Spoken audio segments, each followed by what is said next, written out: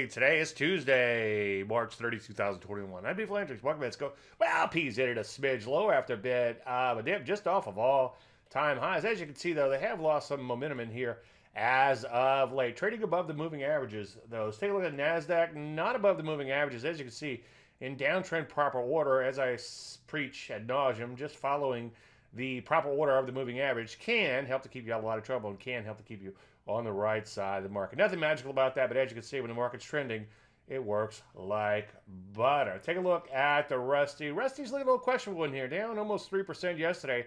As you can see, these moving averages are coming together. Energy is one of my favorite areas. Losing a little steam in here. Still a longer-term trend, but has to pull back.